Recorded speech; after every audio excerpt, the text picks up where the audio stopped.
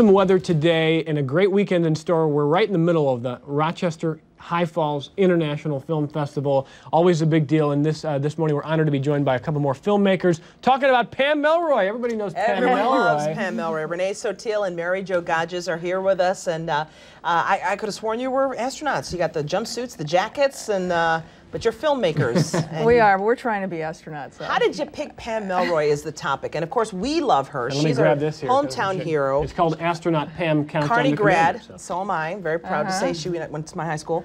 How did you choose her as a topic? Well, I'm actually from Rochester too. So though I live in LA now, but when we made a documentary on Krista McAuliffe a couple years ago. Yes, that of course. premiered it, and we met Pam when we were at NASA, and we just thought she was so exciting and engaging. We thought, we need to do something on her someday. Yeah. And when she got assigned to be commander, we thought it was like the perfect time. Yeah. So.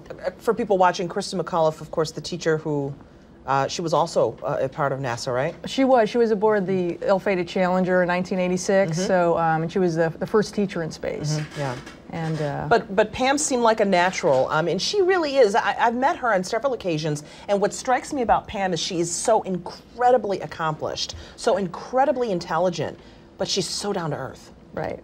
Wait, was that a pun, down to earth? Oh, boom. She really is. I mean, and I imagine, just to kind of jumping off what Norma said here, she welcomed you in, and tell us a little bit about how the film was made. I mean, is it essentially a documentary, a look at her life, but tell us about that. Well, that's what the title, Astronaut Pam, Countdown to Commander.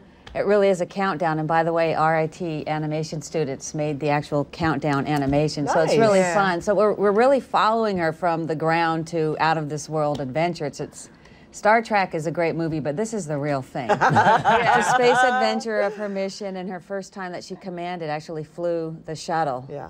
And it's exciting. We're in 0G, we're floating around, we're going Mach 25, and you know, like you were saying, she really is engaging.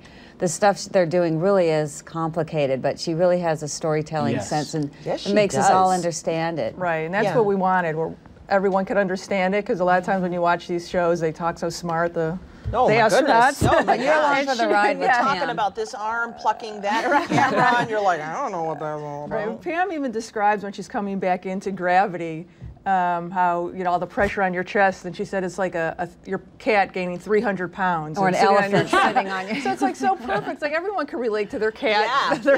Oh my goodness. So the film is 39 minutes long, is that right? 39 minutes, And where can we see it?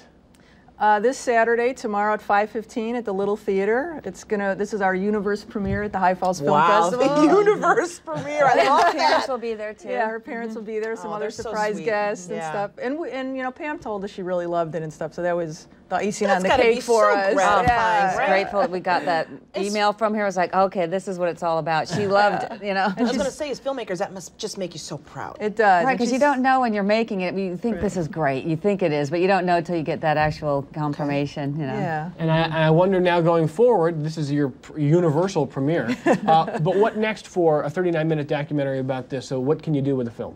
Well, we're going to do the festival circuit, and we're hoping maybe HBO Family or even a PBS will pick it up. So that's our goal for it. Get to the classrooms, because it's fun, but it's educational too, and it encourages kids to get into science. Last and time I saw her, she was engineering. Yeah, exactly. She was speaking to kids about that. Right, and they are in this. They speak to that. And it's perfect with President Obama's mission right now of bringing science back into the classroom. So.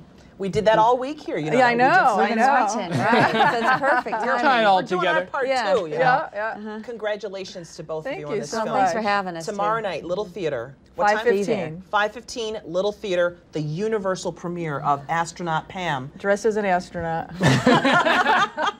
And by the way, as we go to break, is there a website people can check out? Yeah, it's www.teacher1986.com. Teacher1986.com. We'll put a link on our website, 13one.com. Thank you both. Thank you. Thank you so much, Mary Jo. All right, we're coming right back to the news headlines this Friday morning. Another shot of Pam Melroy there from the film as we go to break.